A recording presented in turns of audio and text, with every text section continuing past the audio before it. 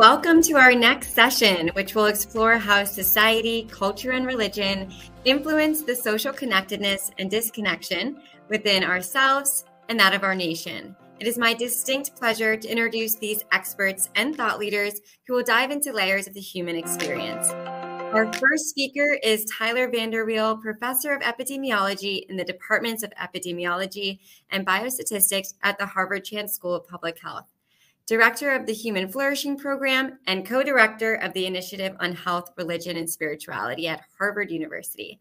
His empirical research spans psychiatric and social epidemiology, the science of happiness and flourishing, and the study of religion and health. Please join me in welcoming Dr. VanderWeele to the Action Forum.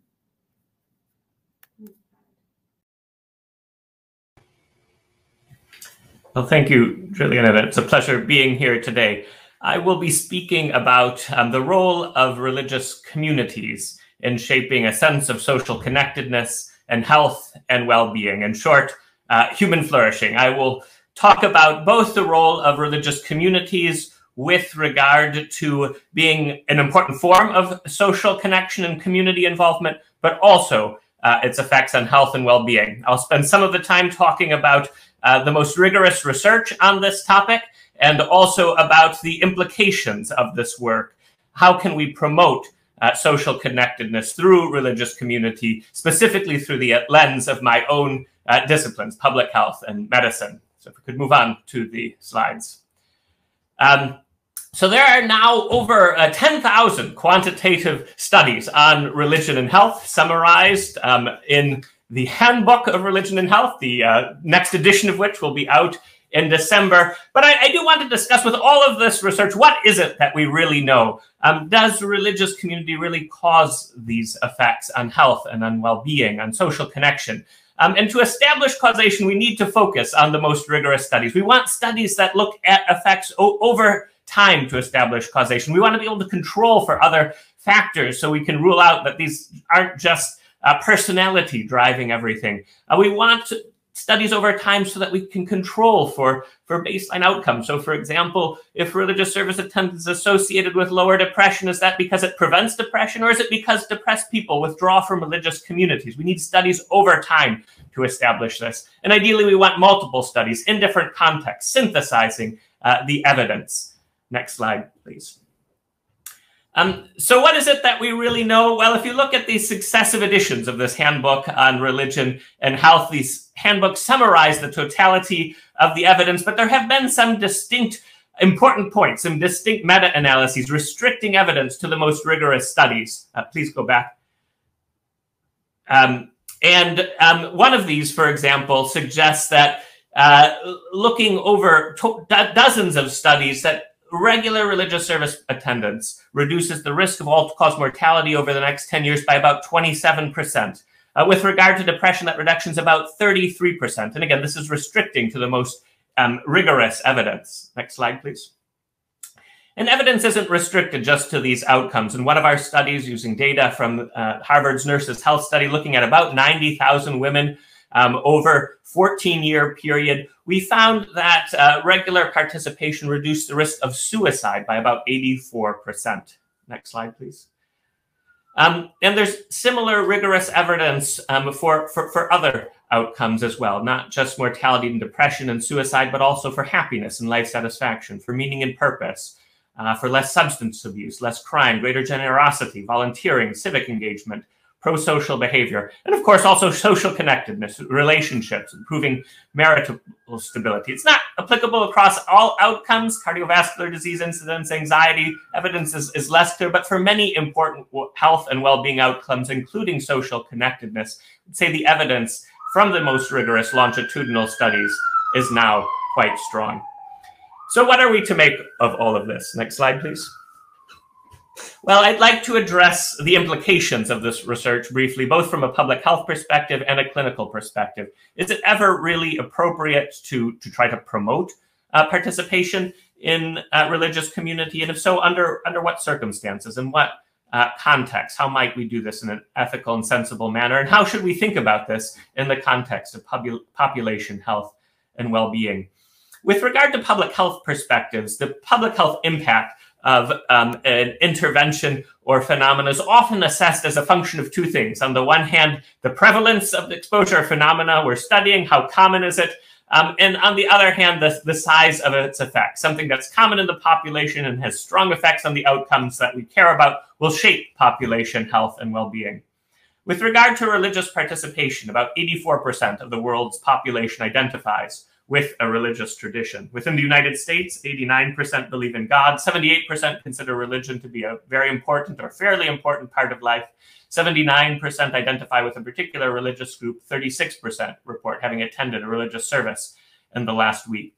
As we've seen previously, the effect sizes on health, on well-being, on social connection are also large. So religious participation is going to shape population health. And if we neglect it, we will be missing one of the important forces shaping population health and well-being. Next slide, please. As an example of this, the Center for Disease Control has expressed considerable concern over the rising suicide rate in the United States. That rate rose from 10.5 per 100,000 per year in 1999 to 13 per 100,000 per year in 2014. During the same period, the Gallup poll indicated a 43% decline in religious participation, decline in religious participation from 43% in 1999 to 36% in 2014. If one were to take the estimate of the effect of participation in suicide from our study and extrapolate that to the general population, it would suggest that about 40% of that increase in suicide rate was in fact due to declining attendance. And this is still being missed in major public health discussions on suicide and the trends shaping suicide. If we ignore religious communities as a factor that's creating social connectedness, alleviating loneliness, and affecting health outcomes, we will be missing some of the picture. So is it ever really appropriate to encourage or promote this? Next slide, please. So there I want to turn to clinical practice. Should questions of religion and spirituality be addressed within medicine? Is it ever appropriate to encourage service attendance? And I do think we need to be careful here. In a very provocative piece published about 20 years ago, Richard Sloan and colleagues argued that we probably shouldn't address this in medicine, that the endorsement of service attendance is premature and unethical. It can cause tensions and antagonism. Physicians aren't trained to do this. We should avoid such discussions within clinical contexts. But there have been, I think, reasonable responses to this.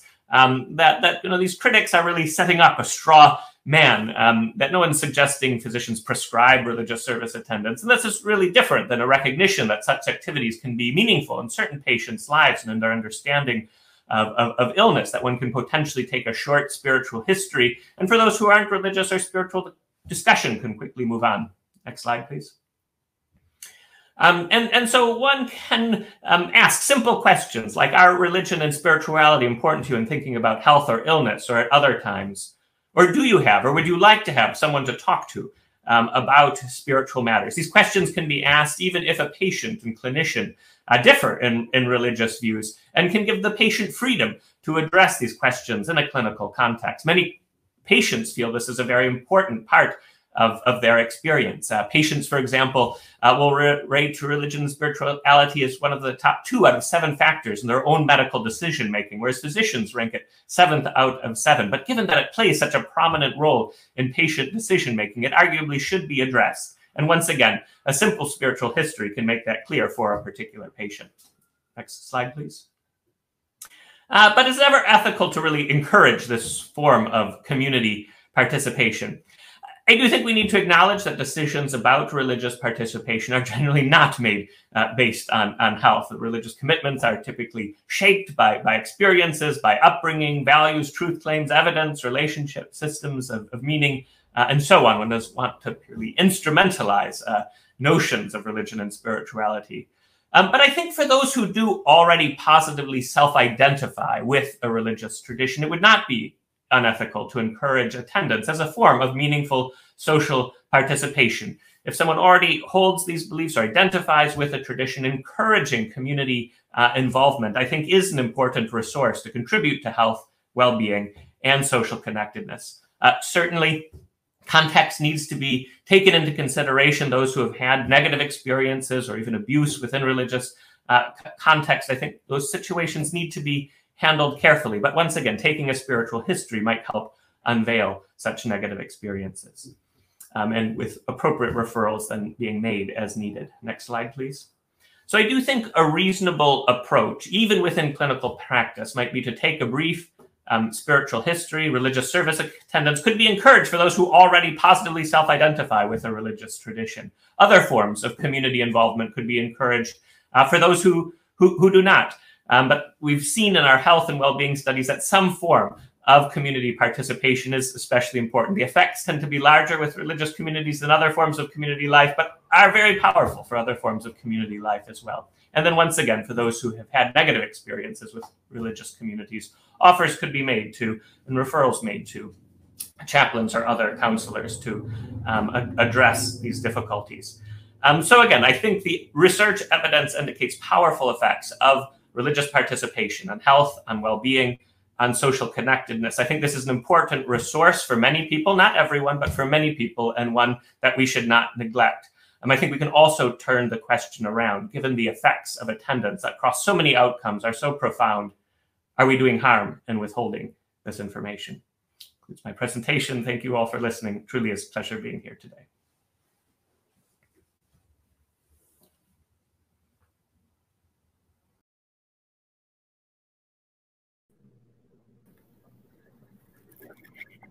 Join me in thanking Dr. VanderWeele for that wonderful, informative presentation. I'm thrilled to welcome to the stage our next speakers, Reverend Dr. Gary Gunderson and Dr. Teresa T.C. Cutts. Reverend Dr. Gary Gunderson is a professor at both the School of Medicine and School of Divinity at Wake Forest University. He serves as Vice President of Faith Health for Atrium Wake Forest Health, responsible for a division that includes counselors, chaplains, and varieties of community health workers and weavers focused on connecting the torn social fabric and safety nets in our troubled time. Dr. Cutts is faculty at the Wake Forest School of Medicine's Public Health Sciences Division, where she serves as a researcher and program developer for the Faith Health Division. She also holds appointments in the Maya Angelou Center for Health Equity. Please join me in welcoming Dr. Gunderson and Dr. Cutts to the stage. Hey, thank you, Jill. And thank you, Tyler, for what a brilliant framing of this broad subject. Because of Tyler's brilliance on the data, we're really going to lean into the practice side of the discussion. Both TC and I, you can see we're married. We're in our dining room.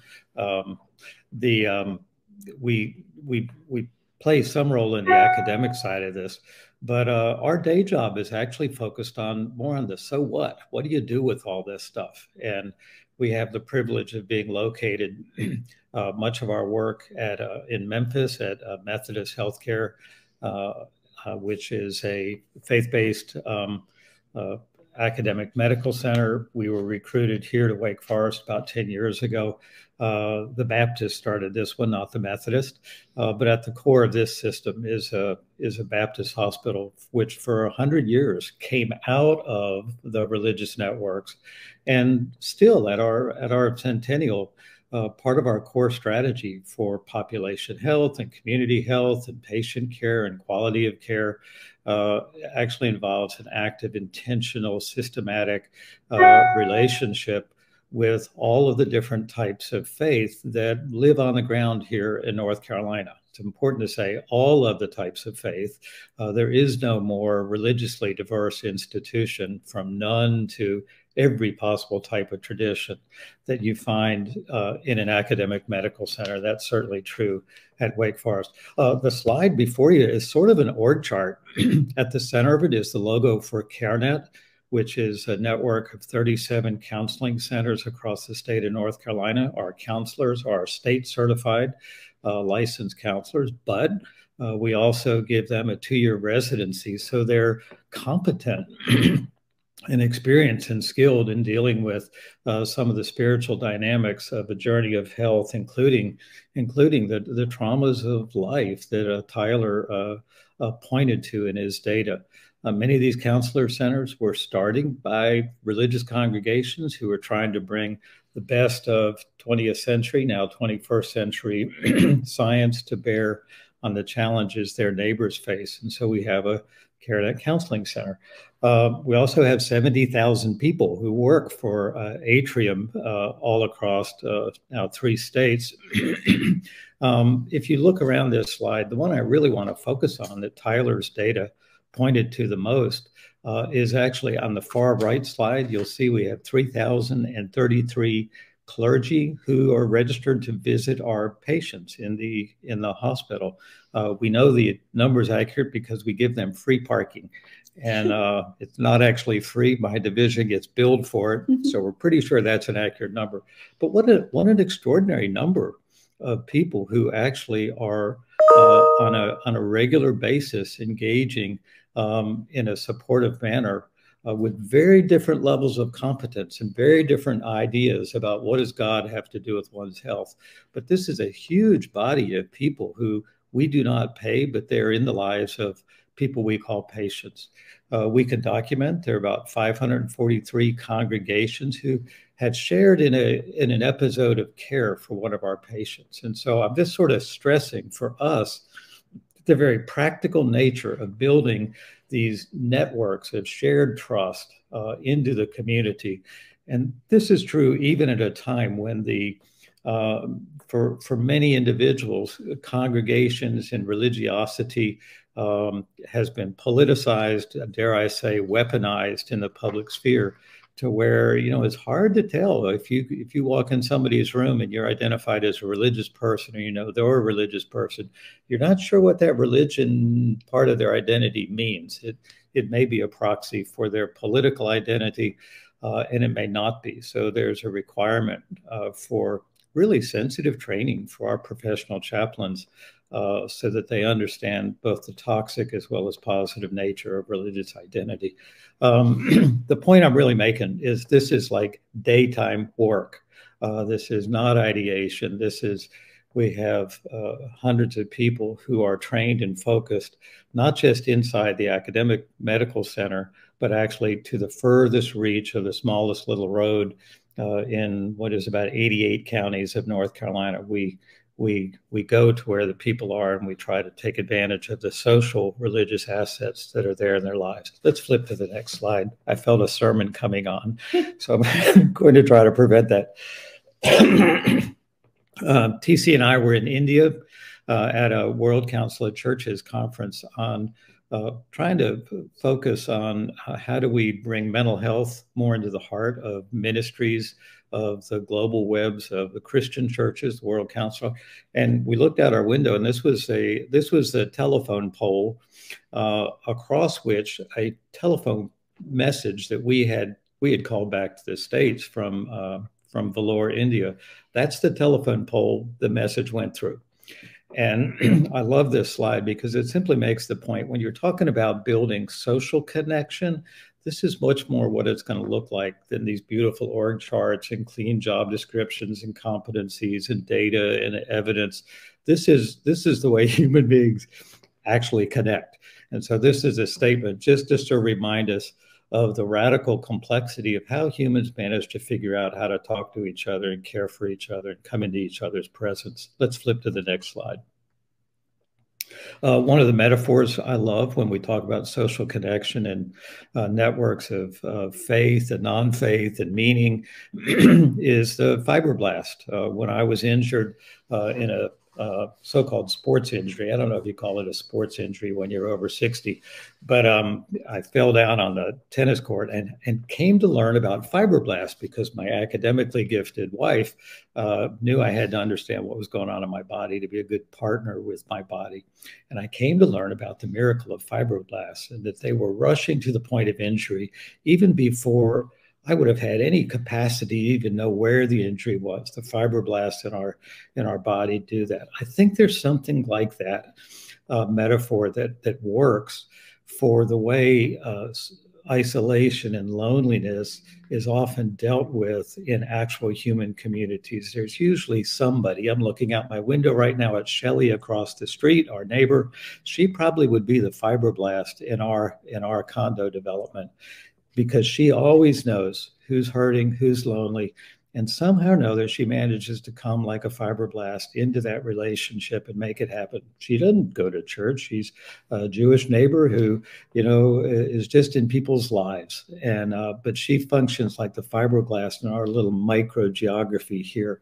And I suspect there's something like that. I'm going to talk a little bit later after TC brings some of the data about the way in which the issue of loneliness heightens our awareness, not only of what is not there, relationship, it also heightens the relationship of the way relationship comes to be in actual normal human communities, not just through systematic planning, interventional, medicalized kind of programs, but actually life itself is sort of working through our relational capacities to build what looks like it's missing.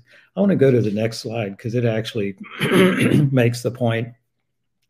Fibroblasts don't travel by themselves.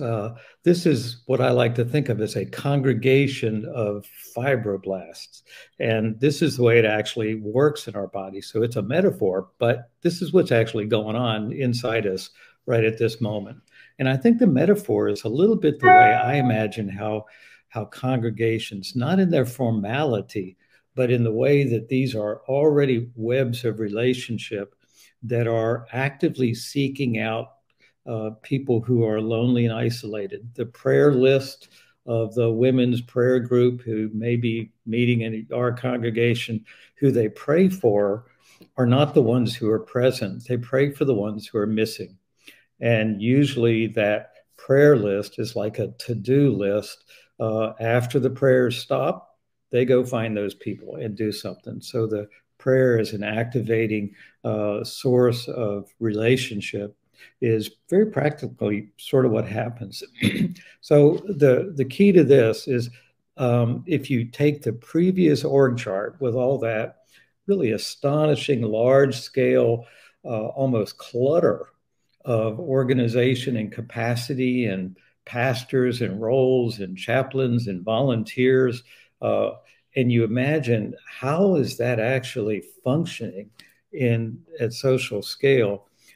The fibroblasts are a real clue about how that actually works, and that these are complex systems. So in our mind, what's going on here is not sort of a simple engagement of individuals who may be lonely or depressed or anxious for very good reasons. But this isn't a one-on-one interventional model. This actually is a social model. So there's been lots of language in the fields of health in recent years about the social determinants. And in almost every case, the social determinants are a list of bad things that have happened to people. And I want you to imagine the social determinants as including an entire positive spectrum of relationships that are moving at the same time. So social determinants for us are really biopsychosocial determinants, and they are complex and active and proactive in creating relationship, not just waiting. And spiritual. Oops, I left out spiritual. Okay. Next slide, please. Next slide, and I'm going to turn this over to my brilliant wife. Thank you, Doctor. Next slide, please. Continuing the practical implications of engaging that social system complexity that Gary just described with his beautiful metaphors. In faith community and health system partnerships, particularly, what role do they play? How can you engage that to help with people that have social isolation and loneliness? In the Memphis data, as Gary said, we were in Memphis, then we came to North Carolina about 10 years ago. We looked at trends that helped us sort of crystallize those principles or those guidelines of how faith communities and health system partnerships and other community partners even could kind of help people engage actively in their care, could improve health outcomes. So, for example, in the early cross-sectional data that we looked at in Memphis, the first 25 months of that data, those people that were cared for in our connected, it's called congregational health networks, compared to controls that did report going to churches, 90% of them did, but they were not connected churches. We found that their charges were in aggregate, about $4 million less. But as we looked at the data deeper, we found that their length of stay didn't change. In Memphis at that time, length of stay was about over 7 days. So it was very long. It continues to be. And it didn't change at all during that cross-sectional study. So we figured out that people were doing something different. Maybe they were trusting. They were trusting those webs of trust that Gary was talking about. They were better educated. They were trusting the hospital system a little bit more, maybe coming earlier. So you'll see the cup there, and above it is actually Dick Fosdick, who was the fellow that changed the way that we did the leaping over the bar for the Olympics, and was laughed at it when he first started that. And again, I think part of our focus is on thinking about not the way the hospital thinks about people coming into the hospital, but the patient, the person, not even patient, the person and their journey of health. And so those principles were the right door, helping people come in, learning more about preventive care.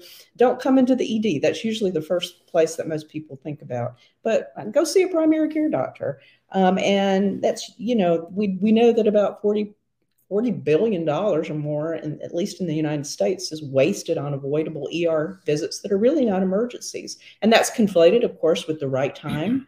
We want people to recognize symptoms and issues and learn basic information about their health. So they go see a PCP if they have a sore throat or a cold or a fever that responds to meds, that they go to urgent care if they have a minor cut or bruise or eye injury, but they go to the ED if they have acute chest pain or they have difficulty breathing. Encouraging those people to seek that help earlier before it becomes an acute problem. We think that was happening in Memphis, communicating across generations, focusing on wellness and not just sick care.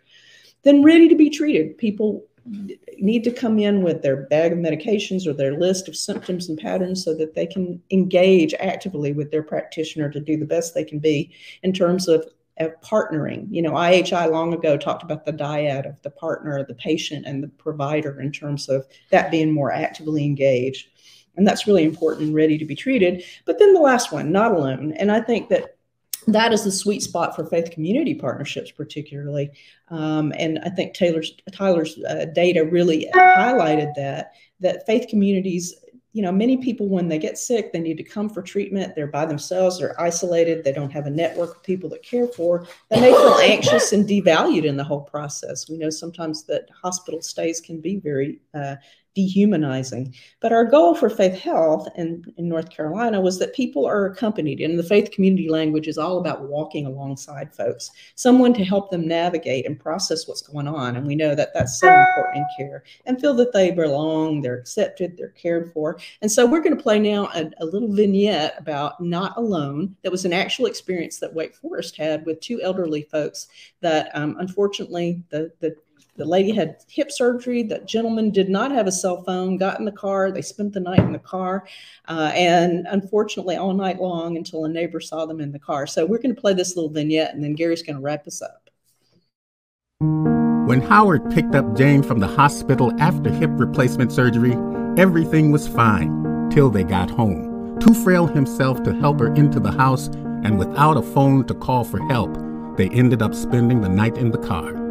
When we begin a journey to health by ourselves, we can feel anxious, isolated, even distrustful, and there's nothing worse than feeling like it's us against the world. It doesn't have to be that way. Faith Health NC, a partnership of faith organizations, health providers, and community resources, gives us a network to rely on, someone to be with us before, during, and after hospitalizations, helping us create a safe, accessible home environment. Volunteers who are compassionate, competent, and connected, who know the way and are willing to walk the path with us. A reminder that we are not alone. Faith Health NC eases our fears and smooths out the bumps along our healthcare journey, even if it's just up the front porch steps. Hey, Jill, I want to hand it back to you, but just the hero of this story are the social networks that are already in place. And so we don't have to invent new social networks because we've rediscovered the significance and ubiquity of loneliness and isolation. We already have social networks and they're already in place. We have to build alliances with those who share the values and are ready to be active. I love this line. It's not our little programs against fear, friction, and disconnection. That's unnatural. The leading causes of life are pulling us actively towards each other. That's a fair fight. That's a contest that we can win. And I'm so grateful for this action forum, for spending 3 days reminding us of all the things we can do, the way in which we are already related. I'm just so grateful for the work y'all have done. Well, thank you so much, Dr. Gunderson and Dr. Cutts. I love the little vignette and the metaphors that you use to help us. And, the leading causes of life is just such a positive way for us to be thinking about it. So thank you so much for those wonderful insights. And I will now welcome to the stage our next and final speaker in this session, Eunice Lynn Nichols. Eunice is co-CEO of Encore.org. She has spent more than 2 decades bringing older and younger generations together to bridge divides and solve problems, including leading Encore.org's innovation portfolio of fellowships and prizes, serving as National Campaign Director for the Generation to Generation Initiative, and scaling Experience Corps from one neighborhood in San Francisco into a thriving Bay Area program, helping thousands of kids read by 3rd grade. Eunice, I'm so glad to turn it over to you. Thank you. What a privilege to be here with you all. Tyler started us off with a focus on data. Gary and Teresa talked about practice. I'm going to close us out on some interesting trends in culture and society. So as a child of Chinese immigrants, I grew up with my grandparents in my home. Multi-generational living was simply the norm. In fact, I remember the year my parents started the tradition of inviting college students from China to join us for Thanksgiving and Christmas. And every holiday, our house was filled with the sounds of 4 generations crowded around our table, sharing stories and Peking duck. The richness of this multi-generational community anchored my childhood in an expansive view of home. It sparked an obsession with connecting the generations that has followed me my whole career. So when I left home as a young adult, I was surprised to find it wasn't so easy for me to find that sense of extended family on my own. I don't think it's easy for anybody. In fact, modern life conspires against it. We're so busy. Life is hectic, and it's often hard to venture outside a small circle of family and friends. If you throw in a global pandemic, toxic polarization, and a few natural disasters, it's no wonder our Surgeon General Vivek Murthy says we're experiencing an epidemic of loneliness. Today, I want to talk with you about the universal, soul-deep search for belonging, and more specifically, how we can create a culture of intergenerational belonging. According to a recent report from the Stanford Center on Longevity, we are living in the most age-diverse society in human history, with almost equal numbers of people every age from birth to 74 and beyond. But we've also simultaneously become the most age-segregated nation ever, with policies and practices that have put young people in schools, middle people at work, and older ones often in retirement communities and nursing homes. Even spiritual communities are often bifurcated by age. Generations don't have the opportunity to connect in daily life, let alone to come together in shared purpose. Some have predicted a future characterized by misunderstanding, isolation, even generational war. But I believe our multi-generational future presents the chance to chart a very different path. Instead of being pulled apart by one crisis after another, younger and older people can choose to pull together and engage in something my organization is calling co-generation. The power generated when older and younger people join forces to solve problems, bridge divides, and co-create the future. We believe so strongly in this vision, we're changing our name from Encore to Co-Generate. In fact, we're officially going live under that new banner tomorrow. A new study from University of Chicago shows that nearly all Americans believe co-generation will make life better. People want to work across generations for a sustainable planet, education, mental health care, and so much more. Guess which generation has the most enthusiasm for intergenerational connection? It's Gen Z, young people leading the way. But the research points to challenges too. Despite a desire to co-generate, most people don't know how to engage. It's like we're a society that has lost those muscles. We've let them atrophy. But here's the good news. We have record numbers of older generations wired to give back, and record numbers of young people who are socially conscious, activated, and want to tackle urgent issues with older generations. They're two halves of the same coin and represent a huge opportunity if they join forces and take action together. In fact, when it comes to the problem of social isolation and loneliness, it turns out we are each other's best solution. The secret sauce is what Vivek Murthy calls the healing power of together. Nobody knows this better than a DT merchant. A DT was a freshman at UT Austin when the entire country shut down because of the pandemic. Being separated from mentors and community made her feel helpless and alone.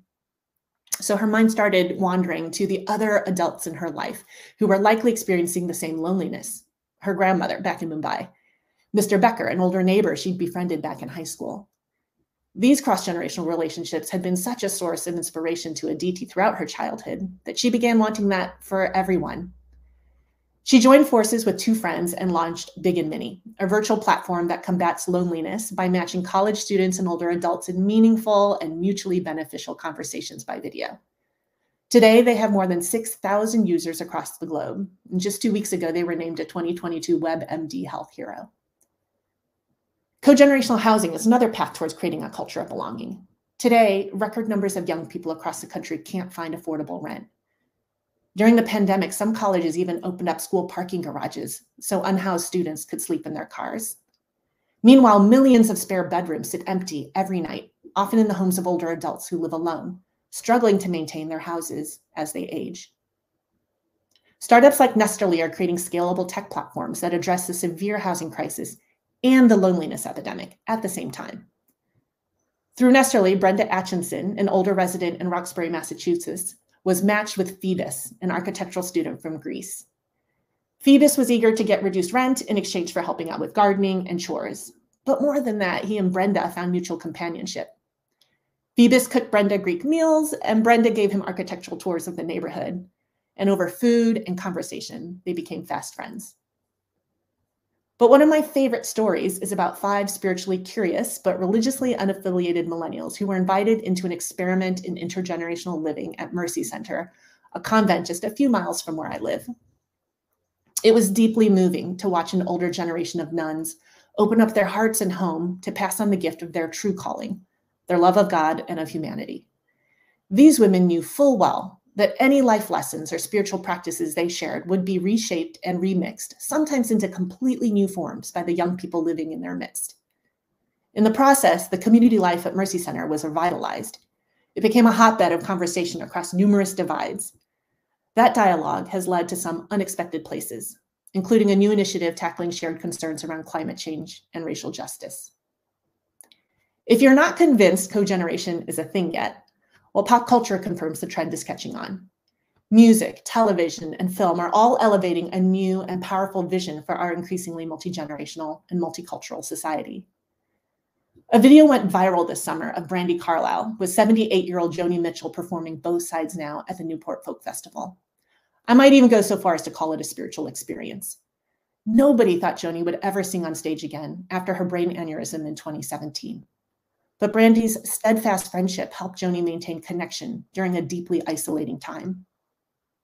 Brandi would bring other young musicians over to the house for jam sessions where Joni could hum or strum along if she felt like it, or just sit and listen if she didn't. The Newport stage recreated those jam sessions with younger artists encircling Joni's big stuffed chair. That circle of belonging, safety, and acceptance is a huge part of what enabled Joni to sing once again. There wasn't a dry eye in the crowd of thousands.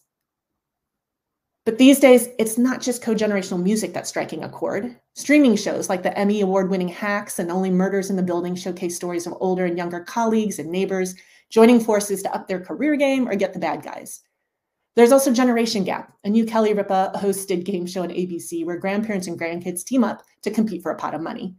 Even The Pope has his own Netflix series where filmmakers under 30 interview people over 70 about their life stories. Major Hollywood blockbusters are jumping on the cogeneration train. From Disney's Lightyear to the mind-bending intergenerational epic Everything Everywhere All at Once, which has become A24's highest-grossing film of all time. Or, if you have teenage boys like I do, you might have noticed that stories of aging superheroes joining forces with the next generation of superheroes have become the norm in the Marvel Cinematic Universe, and the audiences are loving it. Spider-Man No Way Home, which literally teams up Peter Parker with older versions of himself to save the day, became the highest-grossing film of 2021 and the third highest-grossing film of all time. Any guesses on the highest-grossing film of 2022? Top Gun Maverick. The story, you guessed it. An aging Tom Cruise goes on a secret mission with a young pilot that requires them to work together to save the world and each other from certain disaster. But don't be fooled. The real story at the center of every one of these examples is about 2 socially isolated and lonely generations and their search for significance, connection, and shared purpose. It turns out the thorny challenges these characters face require solutions that are soul deep. And the shenanigans that ensue in between are just waypoints along the journey towards intergenerational belonging. This section on cogeneration and pop culture wouldn't be complete without a shout out to Driveways. It's an independent film directed by Andrew Ahn that stars the late, great Brian Dennehy in his final performance before he passed away. Dennehy plays a lonely Korean War vet who befriends an equally lonely Korean boy and his mother next door. It's a quiet but powerful film that you probably missed because it came out just as the pandemic shut theaters down. But if you watch through to Dennehy's magnificent monologue at the very end, you'll understand why it's the ultimate roadmap for intergenerational belonging and why it gets my vote for best intergenerational movie of all time. It turns out each of us has a role to play in co-generating a culture of belonging, but we need to open our eyes to see the amazing resource represented by older and younger generations right in our midst, and then feel a fire lit under us to make co-generational connection and collaboration the norm. As I close out this session, I'd like to end where I started, around the dinner table. For me, growing up, intergenerational belonging started at our table with family and found family, gathering over so much more than food. The table, it turns out, is one of the best places to start building a habit of expanding our circle of concern. Encore is a collaborator in a new initiative that was launched this fall called Generations Over Dinner. It's a dinner party challenge to gather as many people from as many generations as you can over a meal. You can do it in person, you can even do it virtually over Zoom. Can you get 3 generations together? What about 4 or 5? A gold star to anybody who gets 6. Let's exercise those atrophied co-generational muscles and take a step towards each other. Despite the overwhelming challenges facing our world today, and there are many, I'm filled with hope because of the growing pattern of people working across generations to expand their table and create a sense of belonging for all. Let's agree to be the authors of a new story, a better story, a more powerful story about generations together. We've all been young, and we're all getting older. Let's make sure we do that together. Thank you. Wow, Eunice, thank you so much. That was wonderful. We were smiling along the whole time. And Generations Over Dinner, I can't wait to accept that challenge. And I think especially with Thanksgiving and holidays coming up, it's a really great time for us to all step up to the challenge there. So thank you so much, Eunice, and thank all of our wonderful speakers in this session. We really appreciate your insights on the cultural and societal themes that drive social connection and flourishing.